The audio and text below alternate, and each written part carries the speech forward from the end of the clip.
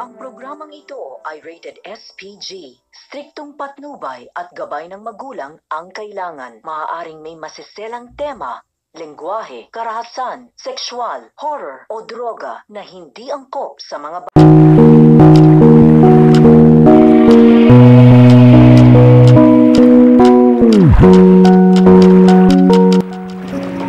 Magandang hapon mga showbiz. Ito po ang ating maalaala kwento sa araw na ito. Ako yung nauna pero siya ang wakas. We met in college. He was one of the young instructor and yes, I'm one of his students. We had a thing back then, but I prioritized my study. We become friends, or so it called. We become more than friends, but less than lovers. We supported each other's dreams. We become each other's confinements. Even had GF or BF at that time. We remained friends till we decided to try, make it official. He was my first legal boyfriend. Throughout our relationship, there are some arguments and struggles. But his cheating issues was my biggest issue. But because I love him, I still accept him. Or so I thought. Eventually, kinakain na pala ako ng insecurity at trust issues.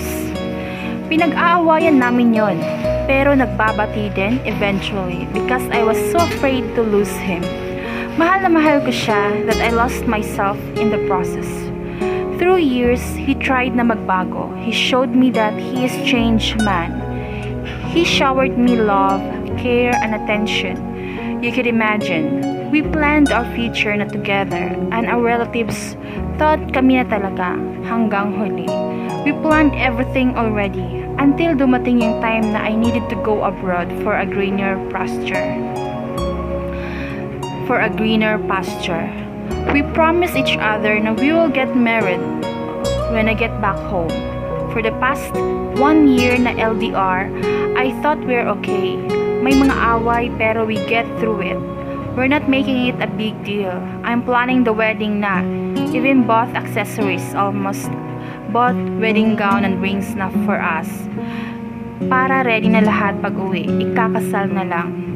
6 months before ako umuwi, my classmates in college randomly chatted me if my BF and I was still together. Because we don't usually post on social media, I'm still at work that day. Although kinabahan na ako, I calm myself. Iniisip ko baka hindi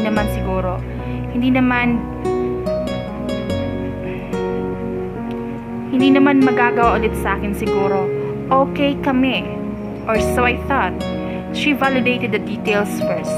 The car that he was with my sister that day or what. Till she sent me the images, nanlamig ako.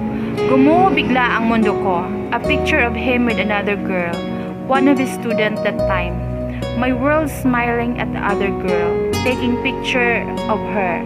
Happily, I tried calling him his number and his second social media. But he didn't answer. During the time he's with that girl, he turned off every possible way to contact him. I couldn't concentrate at work. My tears keeps on falling like a waterfall while I'm doing my charting. Naabutan pa nga ako ng consultant namin na ganun, and I still have to endorse to him about the status of our patient. Crying. Imagine? I confronted when I get the chance to contact him. He told me kaibigan niya lang daw ang girl na kailangan niya daw ng mahingan kasi masyado daw akong busy sa work. I asked him why. Bakit niya kailangan magpapasok ng ibang tao sa usapan at problema namin? Na kami dapat ang umayos. May problema pala kami, ba't di niya sa akin sinabi? Ba't sa ibang tao pa? That day destroyed me mentally, physically, and emotionally. Dahil after that issue, random stranger keeps sliding into my DM, telling how he's fooling around while I'm building our future.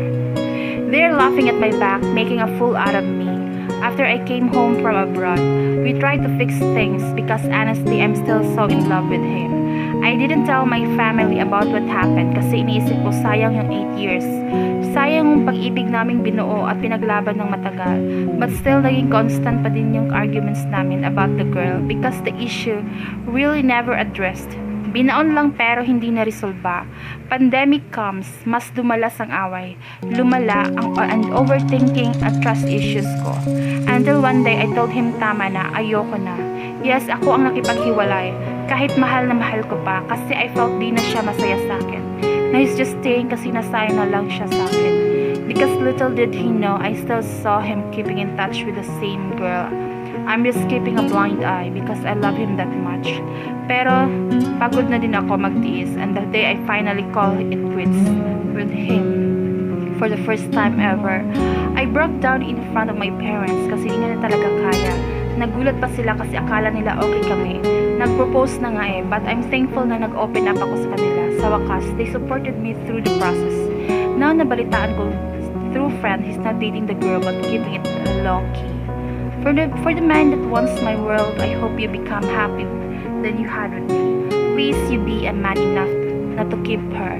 I'm happy watching grow and building your own empire and success, even from afar. I'll cheer for you. Thank you for your past 8 years of loving but we meant of happiness apart. Yan mga ka-showbiz ang ating kwentong maalaala sa araw na ito. Sana po ay nagustuhan niyo po ito. Sa mga bago pa lang po sa channel ko, mag-subscribe na po kayo para maging updated po kayo sa ating mga bagong upload. Ayan po ang ating maalaala kwento sa araw na ito. Nakakalungkot mga ka-showbiz. Ayan.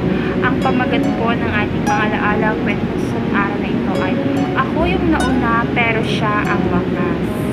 Yun yung kanta ni Moira de la Torre na yung Paubaya. Ayan. Maraming salamat mga ka-showbiz sa pakikinig. Hanggang sa huli. Bye-bye!